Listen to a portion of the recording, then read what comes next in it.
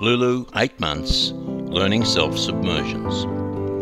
Once baby is capable of comfortable assisted submersions towards the parent or teacher, and baby has mastered gripping, become more and more independent on land, pulling themselves up to a crawling or standing position, and if you have been skill building, they will be ready for self-submersions. In the learning process, make sure you give them exploratory time on the ledge until they are comfortable crawling, sitting, exploring the shallow water. During this exploratory time, stay close, for they may overbalance and slip under. And if this happens, relax, pick the baby up, smile, and give good social referencing.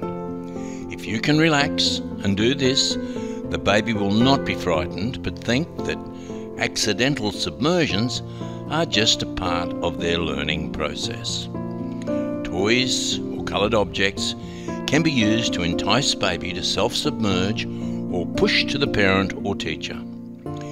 In initial independent submersions, you may observe baby overbalance or even push sideways, but with practice and good guidance from the parent or teacher, the baby will soon be enjoying their independent submersions. All these attempts at self-submersions should be progressive as you skill build and the baby loves their learn to swim experience.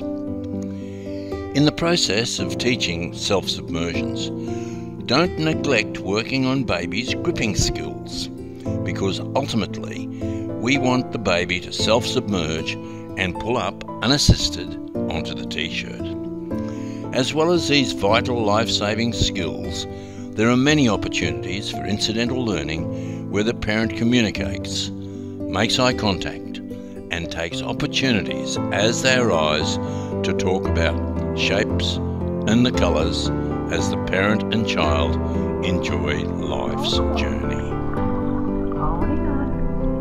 Abu. Oh, Abu. Oh, Abu. There it is. There it is.